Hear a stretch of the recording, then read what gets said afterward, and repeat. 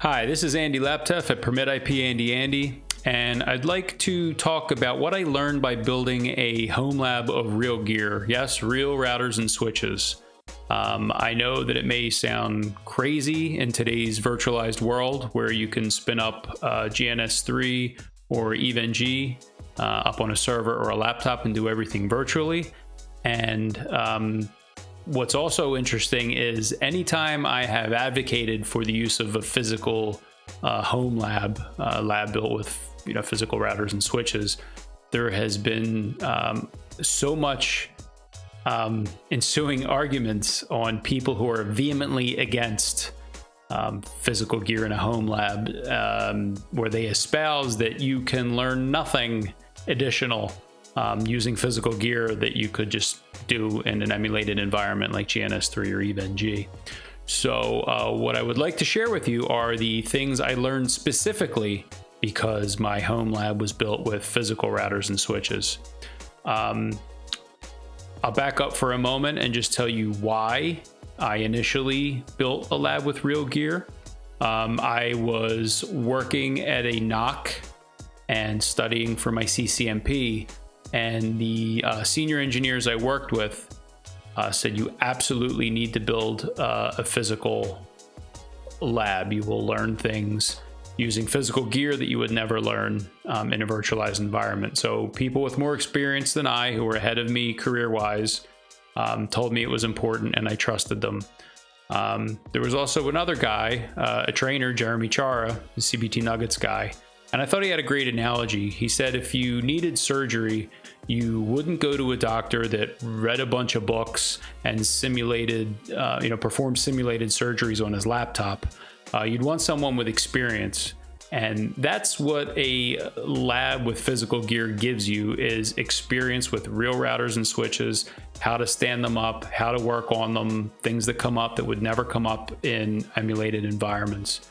So between the people that I worked with that I trusted that told me I needed a physical lab, and by Jeremy, whose analogy made a lot of sense to me, I went ahead and built a physical lab. So without further ado, let me tell you what I learned by using my physical routers and switches in my home lab. So for what you would learn at the physical layer, I bought a big 20U rack because I wanted to fill it with gear, and studying for a CCNP, you don't need 20 pieces of gear in your rack, but I wanted a big rack full of gear. It was just, I like blinking lights, I guess, and the sound of whirring fans in gear. It just makes me happy. So, I had to pick a rack. I probably spent almost as much on the rack as I did on all the gear, which in hindsight wasn't a smart financial decision, but I still have my rack. I love it. Physical things you would learn that I learned working on my home lab with physical gear, of real gear. Cabling, right? So when you're using GNS3, you drag two routers, you click the cabling button, you drag a magical cable, ta-da, you're cabled up. In the real world, with real gear that network engineers who are paid to do the job, when they stand up gear, there is no magical button that you drag across and a cable appears. You have to know if you need a crossover, a rollover, a straight cable. I needed straights for unlike gear when I plugged in a router to a switch. I needed crossovers for light gear for my switches, switch to switch connections. I had an Ascent console server that allowed me to jump from device to device from one location. I didn't have to physically move my console cable every time. I could just log into my Ascent, and I could just type in a port and go into each device in the rack. And one of the things I struggled with for a long time was you need a rollover cable for your Ascent to console ports. I used crossovers and spent hours and days and probably weeks troubleshooting upper layer issues, thinking that there was some other kind of issue happening. And when I finally figured out they were rollover cables and put the right cable in, ta-da, the ports came up and they worked. I also had to install cards. The routers I had initially, they were 2620 XMs.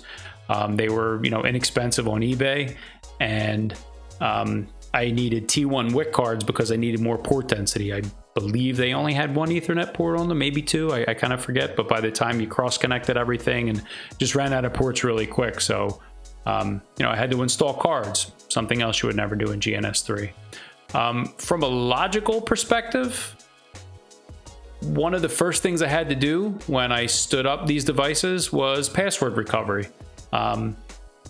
The people on eBay that I bought these devices off of, I guess forgot to take the passwords off. So I tried to get in, booted it up, and it asked me for an enable password that I did not have. So, you know, you plug in your USB to serial connector into your laptop, plug it into the router. I'm doing the break sequence and it wasn't working. Again, more hours, days, weeks. I found out that I had a bad USB to serial converter. Bought another one. Yay, now I can get into Ramon. Why do I have to get into Ramon?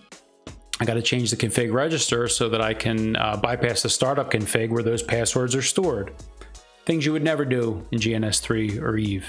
The Ascent terminal server. What is it? Why do I need it? Why did I do Ascent? Because it was cheaper than Cisco. The guys I was working with at the time, I mentioned already, you don't have to move the console cable every single time you want to go to a different router, a different switch. With the Ascent terminal server, I had to learn some basic Linux to configure the thing. So wouldn't have had to learn Linux in an emulation environment. I had to learn it to get the Ascent configured. Remote access. I wanted to set up remote access to this lab, and you know, I had to go in and do some port forwarding so that I could reach my Ascent terminal server remotely.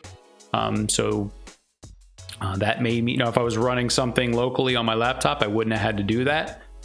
So that was a helpful lesson. Power.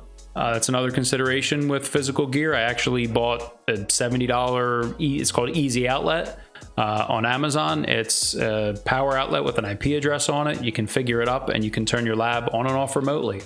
I did not run my lab 24/7, but I was able to figure out how to fire it up remotely when I needed it and then access it remotely through my Ascent because I had forwarded those ports after I learned Linux to configure the Ascent. Code upgrades. The 2620s I had didn't support BGP by default, and the 3550 switches did not configure the routing I needed. I think it was BGP as well. It had like the SMI image, I think.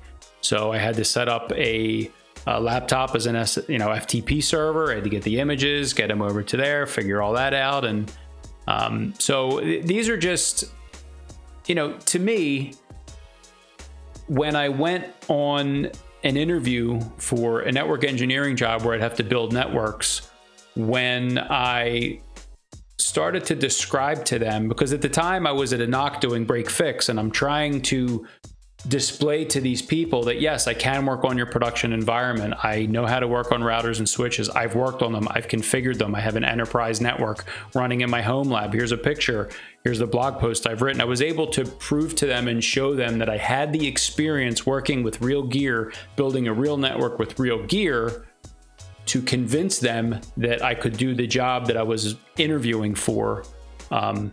And I think it went a long way. And my boss later told me, you know, that he was really impressed with how much initiative I took, that I built, you know, a lab with real gear. Now, does everybody need a lab with real gear? No. But if you're new and you're starting out and maybe working on your CCNA and you want to try to get that first network job, by having a physical lab, you will learn all the things that I just laid out for you. And they're things that you would never learn with Automagic, GNS3, Eve NG, drag some routers, drag some magical cables, everything works, yay. Thanks for watching and good luck with your lab.